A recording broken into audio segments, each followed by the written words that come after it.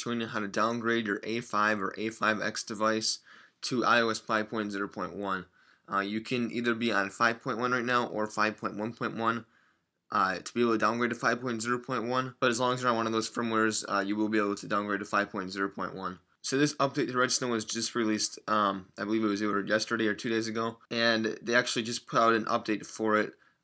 They first had 0.9.11 beta 1, and they got beta 2 out, which I currently have right here. Now before we actually start this, I want to go over some of the important points that they posted here. You first of all need your SSH blobs for 5.0.1. So you can either use Cydia's TSS feature theme. I'm not exactly sure what it is. I believe it fetches like the blobs that they're signing for currently, and then those are just like stored. I believe they referred to those as remote blobs right here.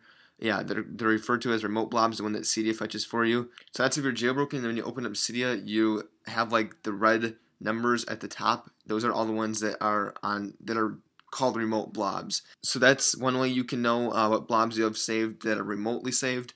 Or if you use Tiny Umbrella, which I actually have all mine saved for, you can see here's all the blobs that I have saved. I have 5.0.1 and so on. I got all of them. But you can see I got 5.0.1 and 5.0.1 9A406 build. So these are the same exact firmware, just different build.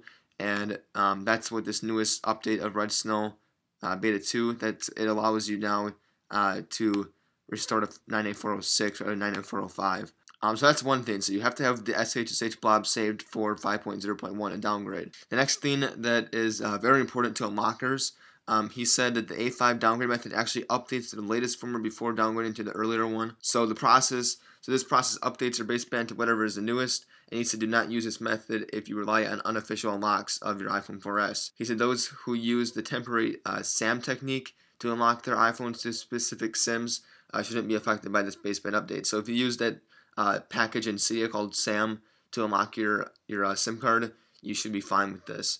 But that's not positive. He didn't test that out, or he didn't say that it's been confirmed. That he just said you should not be affected. So that is a possibility that it could lose your unlock. But according to what he said, most likely it will not. He also said he could not test the iPad 2 or the iPad 3 because they do not have those models. So if you have an iPad 2 and iPad 3, they are both the A5 processor. The iPad 3 is the A5X, but it's still like the A5. So it's basically the same. So he said it should work, but they're not positive. He didn't actually test that. So he said, please let us know how it turns out if you try it out in the comment section below. So if you guys want to read, I'm going to put this link in the description first of all, so you can download it here, and also so you can look at the comments. If you have an iPad 2 or iPad 3, so you can check out the comments and see what other people are saying, if it's working for it or not. I'm going to be using a 4S because that's what I got. I also don't have an iPad 2 or iPad 3. And he also said that you could run into some errors because it's a little bit buggy right now, this newest version. And also he said if you're jailbreaking, like if you're using Red Snow to jailbreak, he recommends not using this one because it is buggy. And he said to use the newest stable version, which would be right here, 0.9.10 beta 8. So he recommends using that to jailbreak or anything else. Unless you specifically want to downgrade, which of course this video is for, and that's what we want to do, so we're going to be using the newest version, of course. But he said the most known bug is the Red Snow gets stuck at the waiting for device stage for more than 30 seconds. He said you've hit a GUI bug that will be fixed in the upcoming version. So I'm not sure if it's been fixed in this beta 2 version or not.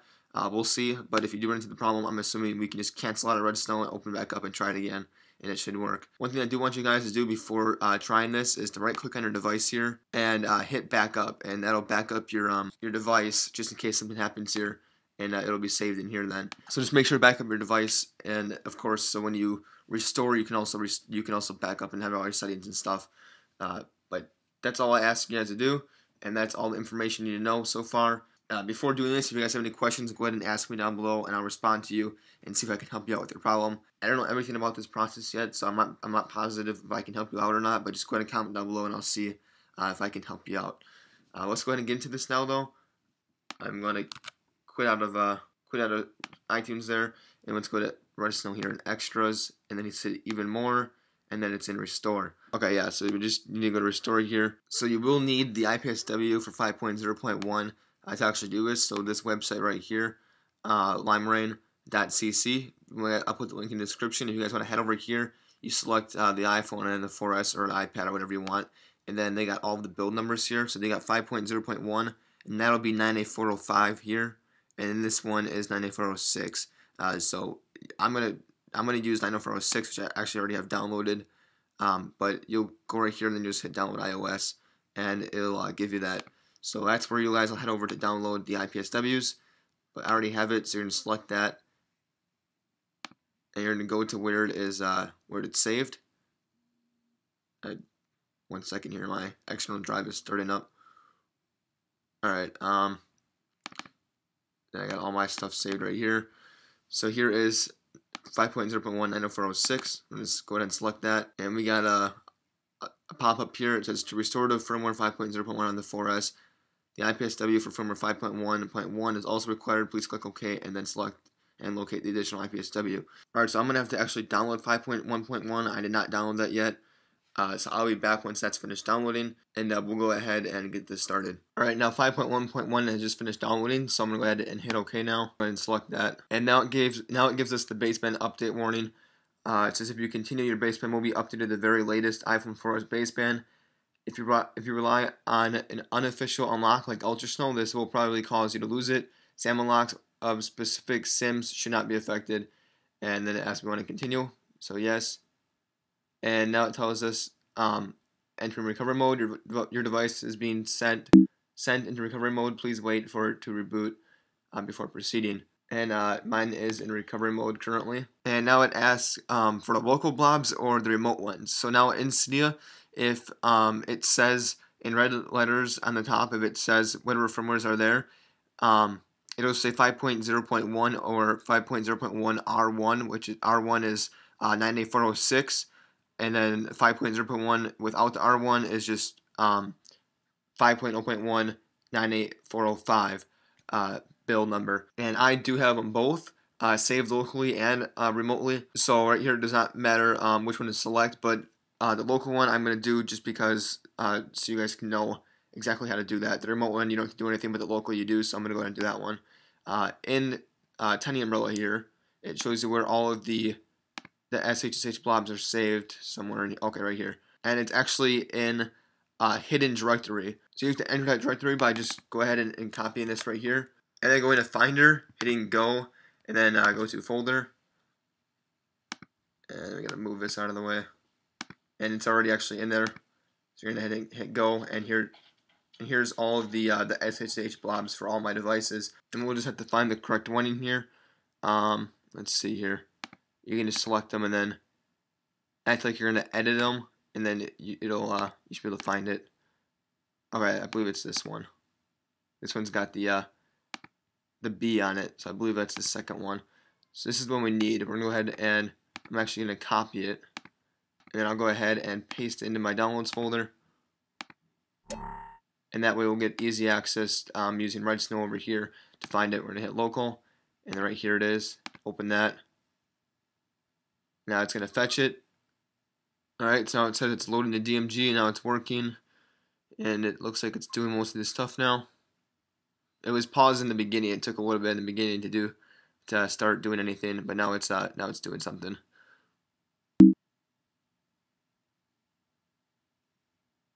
Now this is the step where it says waiting for device. It says if it gets stuck for more than 30 seconds, it's just a GUI error. And like I said, that might have been fixed in this newest update. But it just passed it in less than 30 seconds, so we're fine. If it does get stuck there, I would recommend just quitting out of Red Snow, either by force quitting it or just Xing out if it allows you to, and then restarting the process. And you may have to restore your device and then do it again. But I'm not positive on that. You might be able to just run Red Snow again. Currently on my iPhone, the only thing it's doing is it looks like a restore right now. It's got like the Apple logo and then a progress bar underneath it. It looks like it's currently being restored. So just go ahead and let it do all the things that it needs to do, and I'll be back when it finishes up everything. Alright, now it says restore successful, and my phone is booting up currently. I'm going to keep Red Snow open at this point, but it looks like it has finished. It actually took a while. The whole process maybe took like probably within 10 minutes. But now on my phone, it's got the setup menu. So if we open up iTunes here, so pretty much what happened there was Red Snow did the restore rather than iTunes, and Red Snow did all the other stuff that it needs to do allow the downgrade to happen. Right now, it's saying the SIM card insert in this iPhone is pin locked, which just allows me that way. So if someone takes my phone or anything and tries to restore it, they can't use my SIM card or anything like that. That's all that is. But the restore did work. So now if we head over to the phone, we're gonna select and we're gonna go through this startup process, and I'll show you that everything does work perfectly fine. Just gonna select the network here and restore from iTunes back up, and go ahead and head back to the computer for now. So now the computer recognized that the SIM pin was entered, so we're gonna go ahead and just set up as a new iPhone. And I'm just going to name it Downgrade. But you can see right here in iTunes, it does say software version 5.0.1, so the downgrade did work successfully, and I actually ran into no problems into Red Snow. If you guys do anything problems though, go ahead and just comment down below, and I'll try to help you out with that. And it does look like everything's working alright. And I appreciate you guys to comment down below. If you have an iPad 2 or iPad 3 and you tried this and it works, please go ahead and comment down below so you can let other people know if it works or not for the iPad 2 or iPad 3. But it did just work successfully on the 4S. If you guys enjoyed this video, go ahead and like it down below. That helps me out. Also, if you want my future videos, go ahead and subscribe at the top, and I'll have more tutorials to come. The current jailbreak that is going to be released soon for 5.1.1 and 5.1. I'll have the updates of the progress of that jailbreak, and then once that is released, I'll have the tutorial out. So if you want any of that content, go ahead and subscribe at the top, and that'll notify you when that content is out. That's it for this video, guys. You can also follow me on Twitter to get tech updates over there. My Twitter username is the same as my YouTube username. I tech every week. But that's it, guys. I'll catch you next one. I'll see you later.